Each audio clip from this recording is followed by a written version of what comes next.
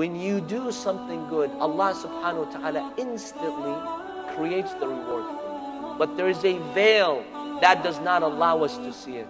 Once the Holy Prophet Muhammad sallallahu alayhi wa he was amongst his companions, and he told them that when a believer says Subhanallah walhamdulillah wa la ilaha illallah wallahu akbar, Allah subhanahu wa ta'ala in paradise constructs a palace for you.